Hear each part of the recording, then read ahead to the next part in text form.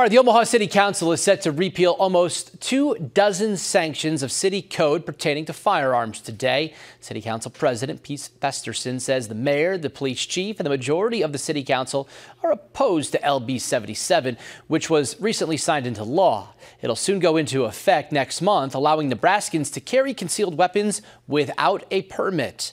Festerson says Omaha has no choice but to abide by the new state law, but he says the city will look into exploring other options to keep Omaha residents safe. Realizing we must do this, I've asked the law department to research options we can pursue that we can still put into effect, regardless of LB77, to better address illegal guns and public safety in the community. And I think what they found so far is that there are some common sense measures we can pursue.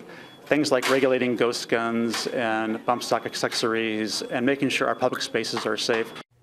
Festerson believes that there are other ways, what he calls common sense measures, the city can pursue to keep guns out and away from city-owned property.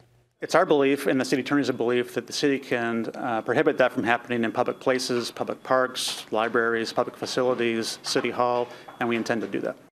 Festerson says this is important for public safety, and he will continue to work on these issues.